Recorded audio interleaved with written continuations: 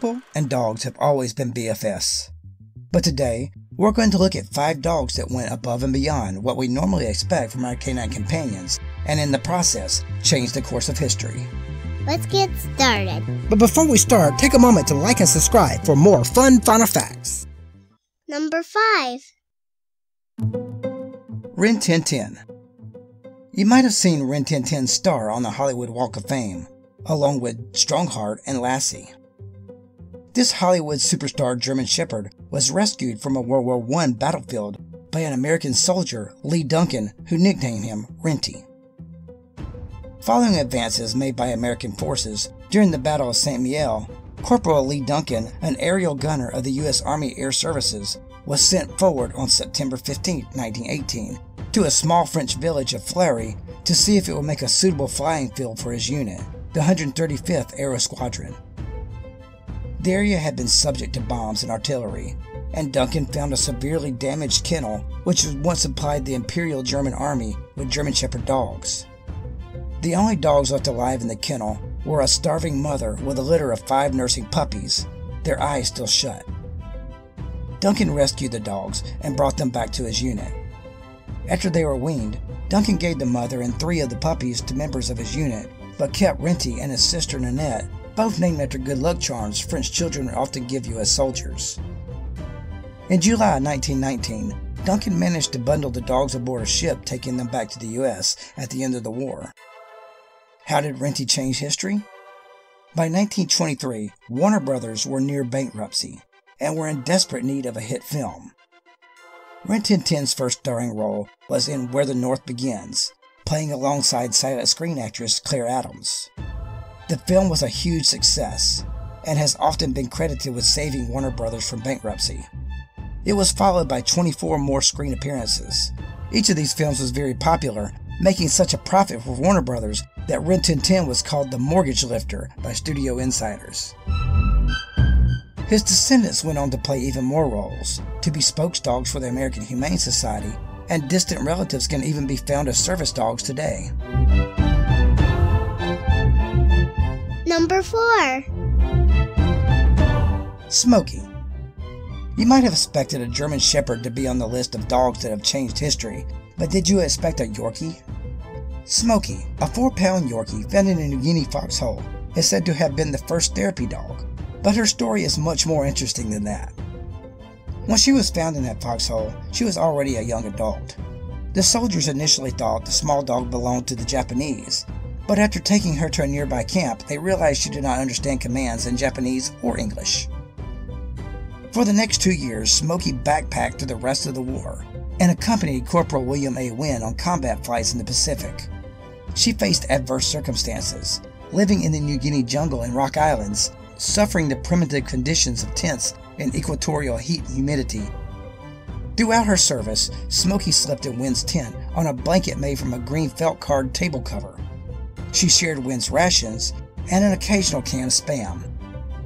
Unlike the official war dogs of World War II, Smoky had access to neither veterinary medicine nor a balanced diet formulated especially for dogs.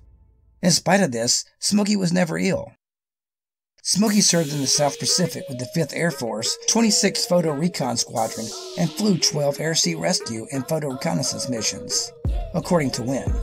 Smoky was credited with 12 combat missions and awarded 8 battle stars. She survived 150 air raids on New Guinea and made it through a typhoon in Okinawa. Wynn credited Smoky with saving his life by warning him of incoming shells on an LTS transport ship, calling her an angel from a foxhole. As the ship deck was booming and vibrating from anti-aircraft gunnery, Smoky guided Wynn to duck the fire that hit 8 men standing next to them.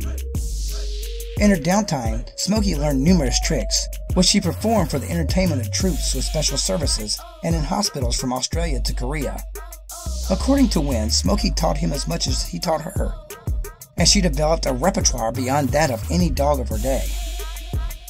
In 1944, Yank Down Under magazine named Smoky the champion mascot in the Southwest Pacific area. Smoky's tricks enabled her to become a hero in her own right by helping engineers to build an airbase at Lingayen Gulf, Luzon, a crucial airfield for Allied warplanes. Early in the Lausanne campaign, the Signal Corps needed to run a telegraph wire through a 70-foot long pipe that was 8 inches in diameter. The soil had sifted through the corrugated sections at the pipe joinings, filling as much as half of the pipe, giving Smoky only 4 inches of headway in some places as she ran the line through. Smoky's work saved approximately 250 ground crewmen from having to move around 40 fighters and reconnaissance planes while a construction detail dug up the taxiway, which would have placed the men and the planes in danger from enemy bombings. What would have been a dangerous 3-day digging task to place the wire was instead completed by this little dog in minutes. After returning to the States, Wynn and Smoky were featured in a page 1 story with photographs in the Cleveland Press on December 7, 1945. Smoky soon became a national sensation. Over the next 10 years, Smoky and Wynn traveled to Hollywood and all over the world to perform demonstrations of her remarkable skills, which include walking a tightrope while blindfolded. Smoky performed in 42 live television shows without ever repeating a trick. Smoky and Wynn were also very popular entertainers at the veterans' hospitals until she passed away in 1957 at the approximate age of 14. Nearly 50 years later, on Veterans Day, November 11, 2005, a bronze life-size sculpture of Smoky sitting in a GI helmet atop a 2-ton blue granite base was unveiled.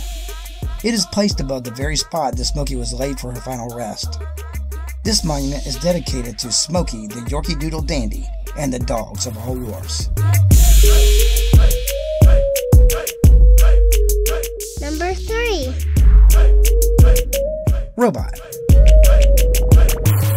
A dog doesn't have to be a purebred to be a hero.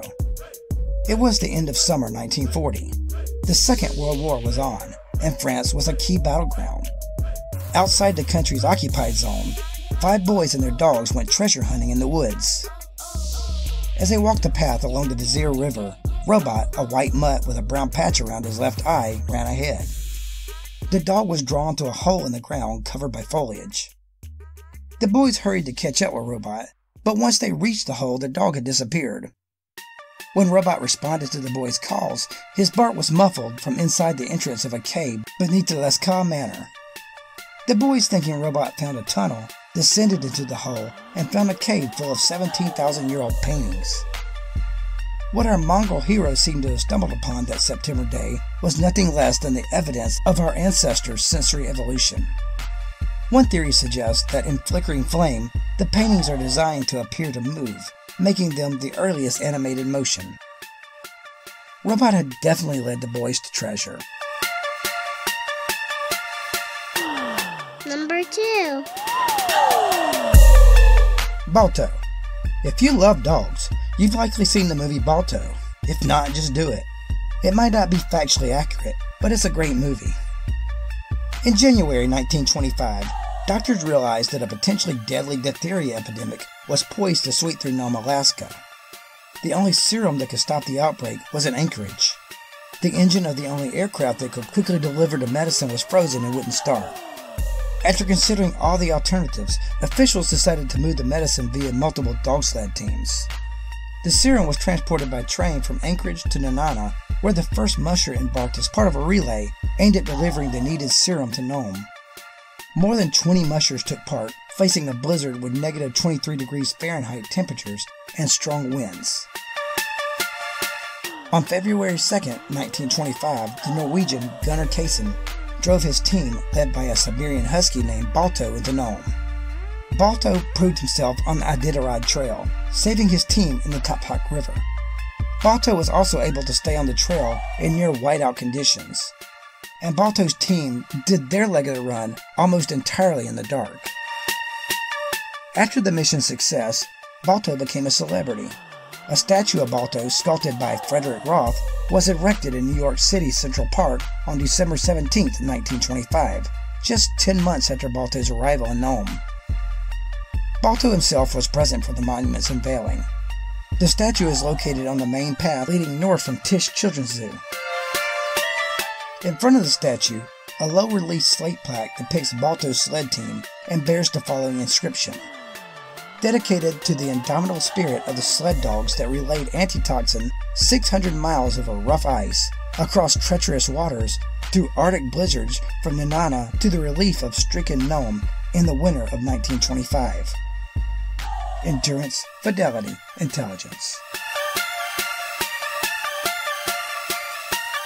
While all the dogs we discovered so far have made marks in the 20th century, our next dog takes us way back, as in 456 BC. We publish every Monday and Friday, so hit that notification icon to not miss a single fact. Number 1. Soter. In 456 BC, the city of Corinth was protected by guard dogs trained to warn of invaders. One night, a group of Persians snuck into Corinth in an attempt to seize the city. It was nighttime, and soldiers were sleeping. No one was expecting an attack. Of the 50 guard dogs that fought to protect the city, Persian invaders killed 49, but one escaped. The dog, named Soter, warned the Corinthians, and they fought off the Persian invaders. As a reward, the people of Corinth gave Soter a pension for life and a silver collar that read, "To Soter, defender and savior of Corinth," and built a monument to him and the dogs who died. Do you have any tales of canine heroism to share? Tell us about it in the comments below. Want more fun Final Facts? Go ahead and smash that subscribe button and hit the notification icon to not miss a single fact. If you liked this video, go ahead and hit that like button. Hey, this button works. Or that other button also works. If you'd like to help us grow, consider becoming a patron on Patreon or clicking the PayPal link on animalfacts.us. And as always, catch you next time.